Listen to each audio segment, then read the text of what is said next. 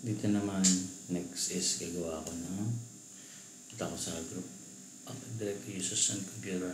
Ito, gagawa muna ako ng OU, organizational units, para dito sa aking server. So, gagawa ko new OU.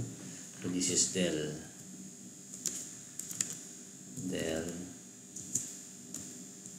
AE na lang. So, under Dell AE, bawa lang meron ko dito mga new OU pa. Meron ako mga sales team.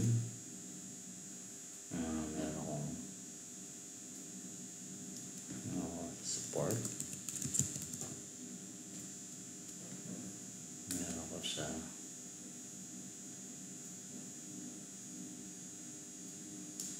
sino pa mga HR.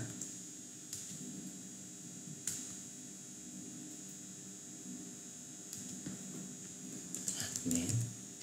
So, yan muna, admins. So yan muna. Lagay pa ako sa IT. So, yan lang muna. Bawa sample natin. So, gagawa muna ako ng isang, meron ako. Join kasi ako ng isang computer.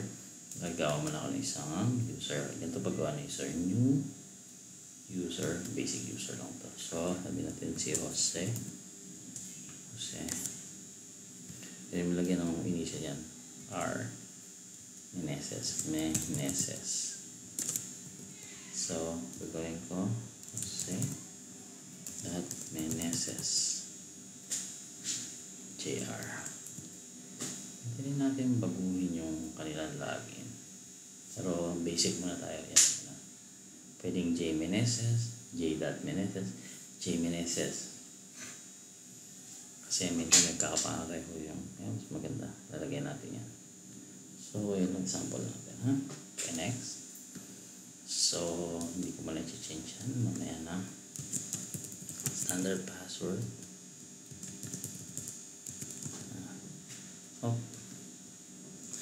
Password. Kasi i-join ko yung isa nating so, yan na. So, nakagawa na ako. Okay? So, ang username ko, para hindi ko makalimutan, properties. Tingnan natin sa account. So, yan ang login ko. Jose.menesesjr. So, i-join ko kasi ito. So, per IP config, yun ang niya. Basic muna ako. Kailangan kong palitan yung IP nito. Same network dapat tayo ng computer. Anong server? Same network. Tapos siya yung DNS natin. Paano yun? Dito sa IPv4.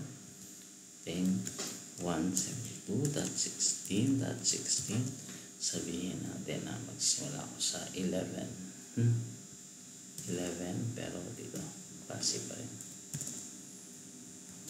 172.16.16.1 ito yung gateway ko. Pero yung DNS natin is yung server 172.16.100. So that's it. Pag mali yan, hindi nyo ma-join yung client na to.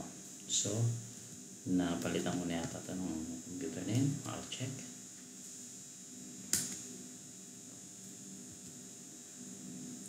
So, hindi pa. So, palitan ko lang ng computer name. PC0. PC01 na lang. 01. Ayan. Okay. Then, i-start ko lang. Wait natin. Tapos i-join ko na after nito, ha? Ayan. Let's go back. So, yung ginawa ko na account dito, ito, gagamitin ko siya para i-join ko naman ito. So, ang gagawin ko muna is to verify is CMD ulit para i-ping ko kung reachable ko ba yung server ping 172.16.16.100 response. Okay. So, pwede ko na siya mag-join. I'll check. Join ko siya. Ito lang, properties. Tapos change setting. Instead ng workgroup, ito change setting. Ito main. Nasa Tagalaog. Okay? So, user ko is Jose.MSSJR. So, yan. So far, dapat maging successful. Sabihin niya, welcome. Kung successful yun. Hintayin lang natin yung message. Ayan, lumabas na yung del. Welcome daw sa del domain. So, ibig sabihin, successful yung join natin. Okay, restart ko lang to. And then now, makita natin, login ko na yung pag-restart to. Okay, restart now. Hintayin lang natin.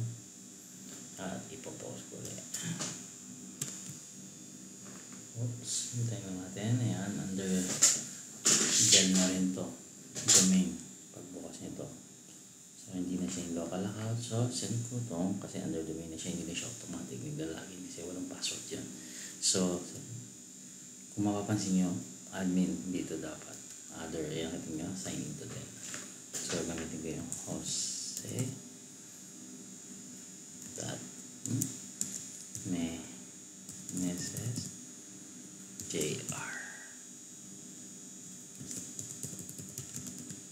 Ayan. Sweet. Ayan, bahay.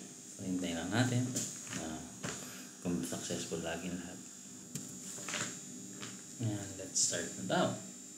So, para ma-check, double check natin, tingnan natin. Right-click properties, kung nasa domain na nga siya. Yep, domain del.ae. So, ayun na. So, hindi na ako pwede hindi na kailangan ng mga administrator, pero ano lang yan, view lang yan. Hindi ko pwede i-change yan o kailangan admin. So, for working, ginawa natin. Successful. So, that's it. See you sa next video.